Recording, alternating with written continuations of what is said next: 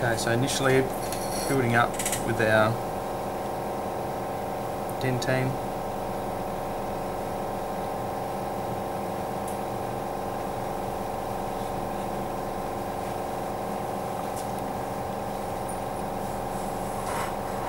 Our basic shape.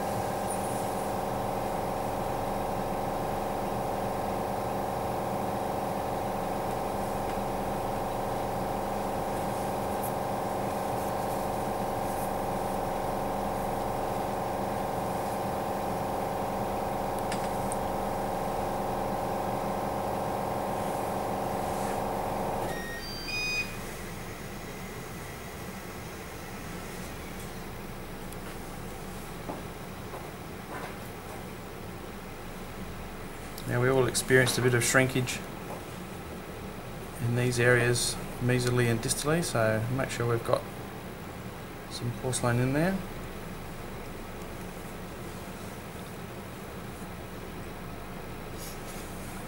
We need that to get that width in that area.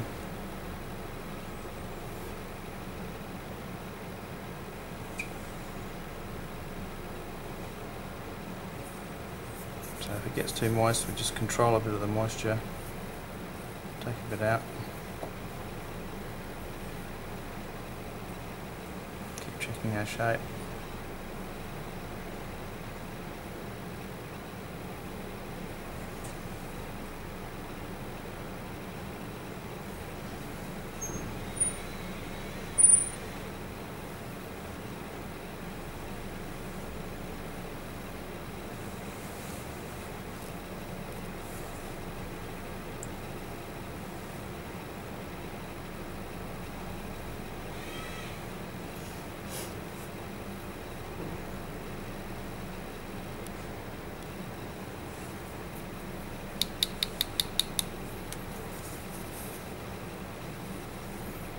So now we'll just put a bit of tissue on there.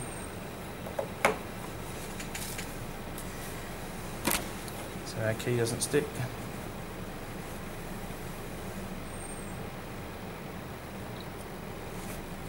Just give it a bit of a tap.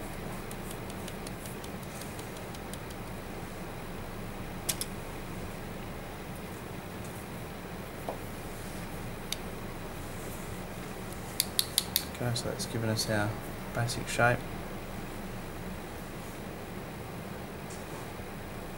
A little bit missing incisally here.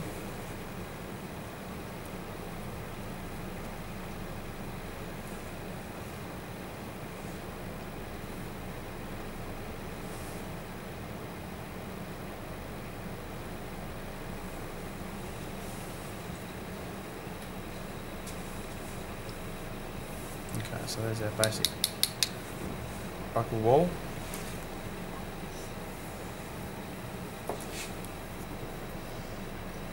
A little bit on the lingual.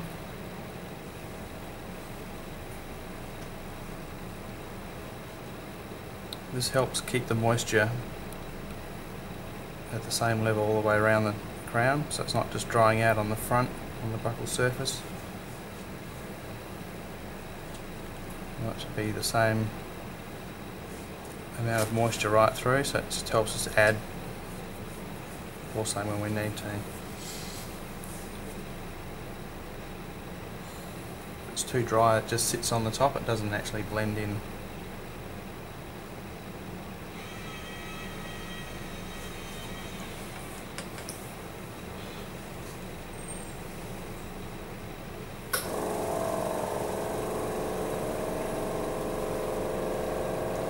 Make sure we get that incisal lead starting to roll over like this.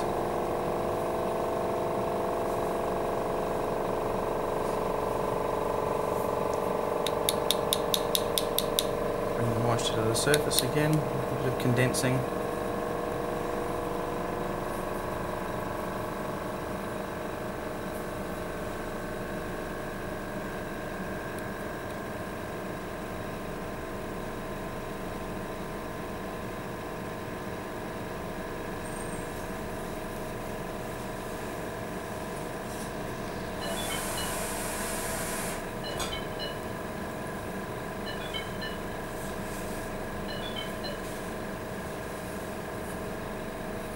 So we've just about got the basic shape, buccally and lingually. It's a bit missing here.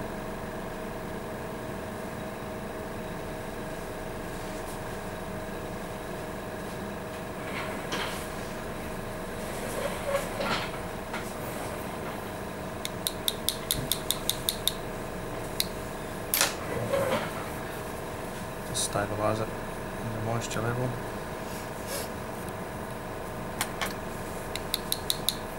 Okay, so now we go to our diagram and we've decided we're going to be putting some whitish enamel effect in that mesial. So we're just going to make a space for that. Bluish in the distal.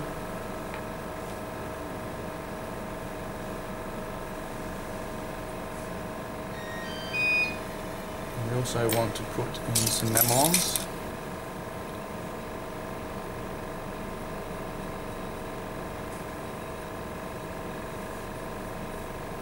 So we're basically just cutting out the areas where we want to put those effect materials in.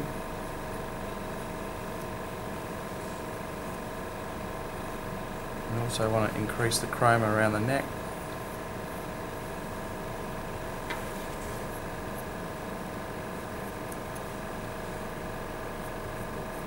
We don't want it to be a definite straight line, so we try and break it up just a fraction, so it doesn't look like we've just got like a half moon shape there.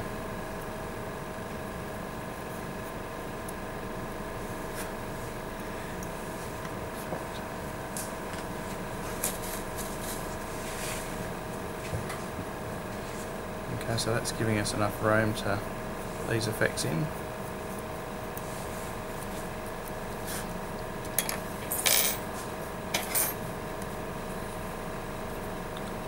A little bit of moisture on there, so we know that it's going to accept the porcelain we put on top.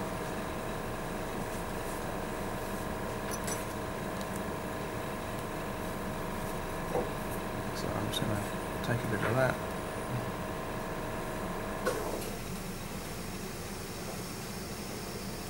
Mix those two together because I want to increase the chroma, so I'm putting the Chroma Plus in the dentine. You always mix that. It's safer to mix it. If you just put it straight on there, it will just be like a brighter zone of chroma. So we're just mixing it with the dentine. Chroma? Don't know what chroma is? Chroma is the intensity of the colour.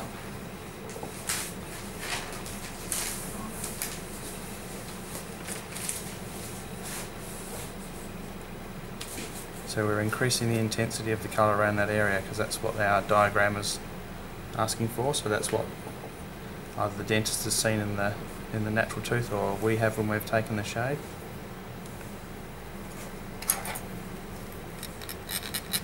Okay, so you can see where that material has been placed. Just blending that up. Okay, so now we want to put a bit of mamelon, so this is the colour that I've mixed up here.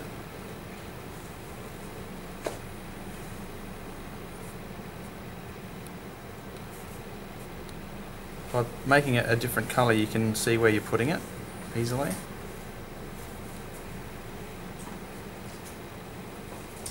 can see the three distinct areas that I've put it. It's a bit darker pink. It's a little bit too much, so I'm just going to take a little bit out now to be a little bit more precise where it is.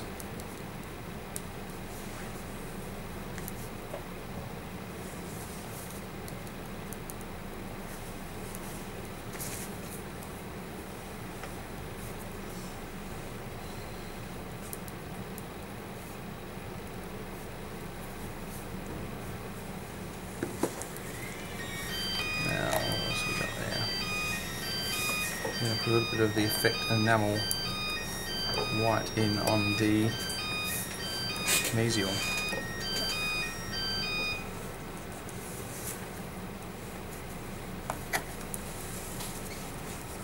Okay, so it's being coloured, you can see exactly where it's going.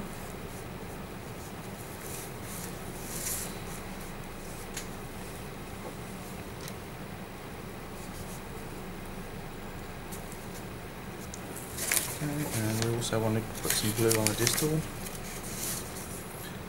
Effect opal blue.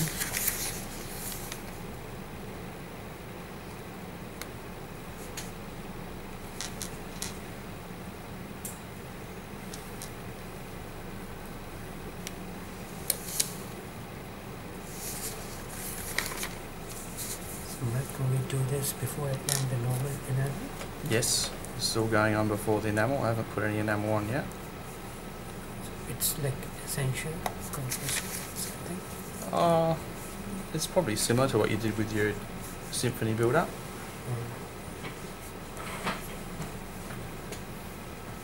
Now we want a bit of clear, neutral. There.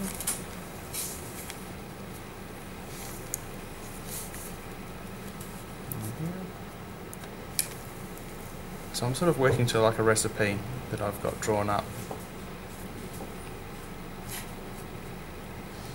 I'm just going to put a little bit of the clear over the top of the blue, this area as well. That just helps it shine through, and also over that white enamel area.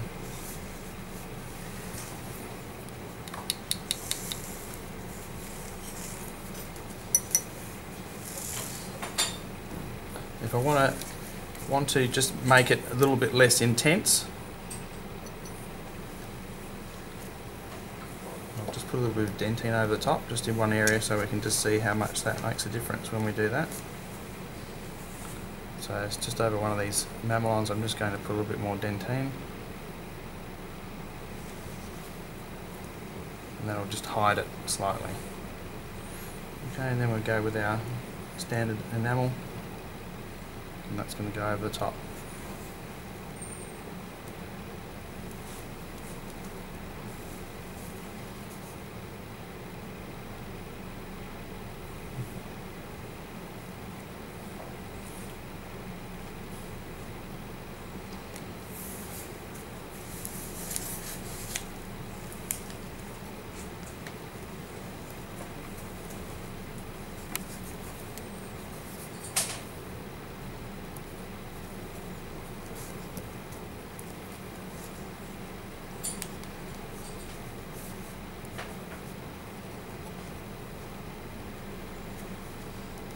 So you're not ending up with the effect powders right on the surface, because we're covering them up with enamel as well. So we're just adding a little bit more to the lengths to compensate for that shrinkage that we'll get.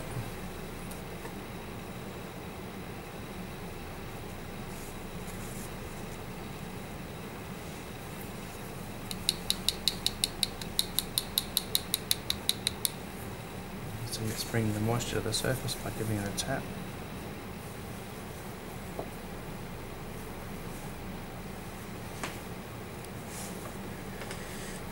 I'm just going to check the incisal position, because it does roll backwards a bit. So while it's soft, I can just apply a bit of pressure on there, and you can see it's just moving. So it's moving as one piece. Just a little bit of pressure, and then I can freeze that where I want it.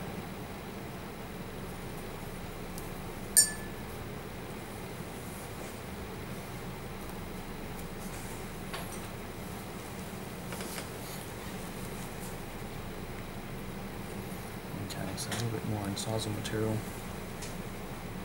on that lingual side of the incisal edge.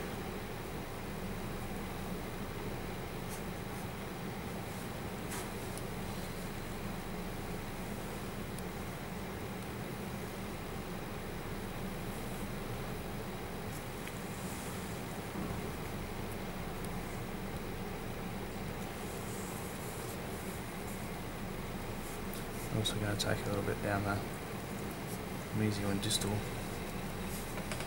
as well.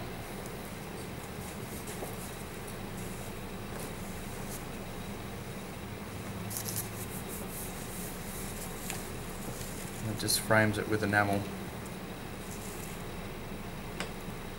Helps the light transmit around the outsides of the teeth. As the light hits it from the front, it can travel around because it's got some translucent areas which is in the enamel.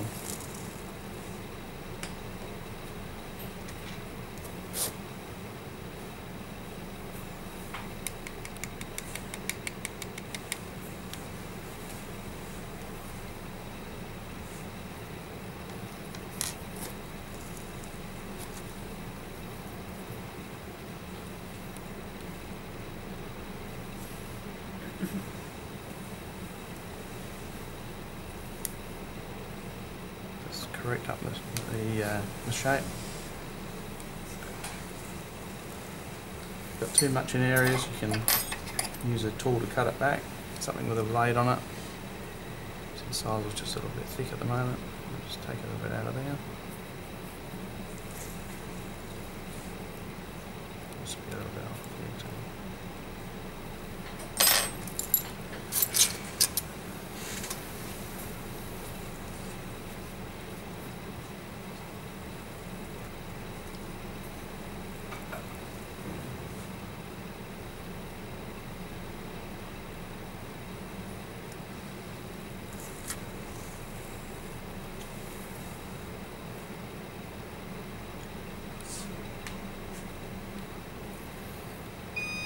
Okay, so that's basically what I want, so that can come out.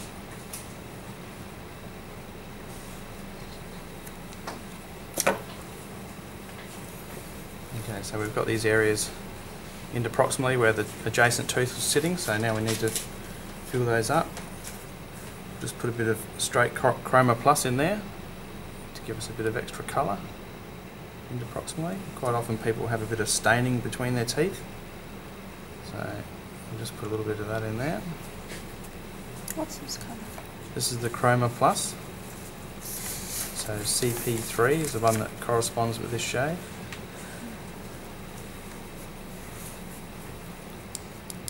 That's the same that you put on the margin? Sorry? That's the same that you put around the Yes, margin? yeah, that's what I added to the dentine to give us more depth of colour, more intensity.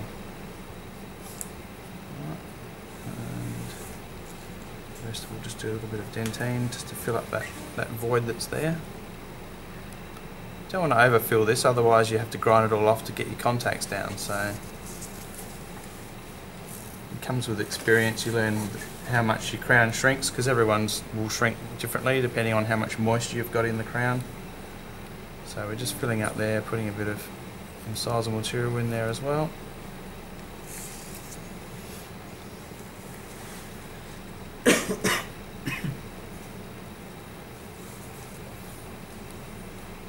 Side, same again. A little bit of dentine first. The enamel.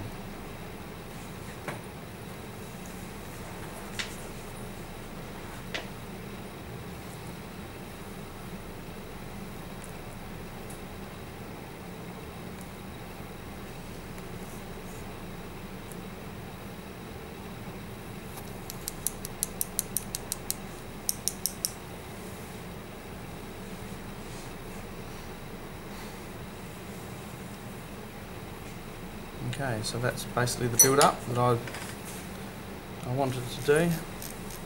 Just take a little bit of moisture out. The whole crown has got the same consistency right through it at the moment. There's moisture right around, so we'll just take a little bit out of the lingual as well. It helps the crown when it's firing to shrink at the same rate, and that alleviates the cracking problems that some of us get when we've got one wet area and one dry area. So it's pulling at different rates, it's shrinking at different rates, and it tends to tear. So we're just going to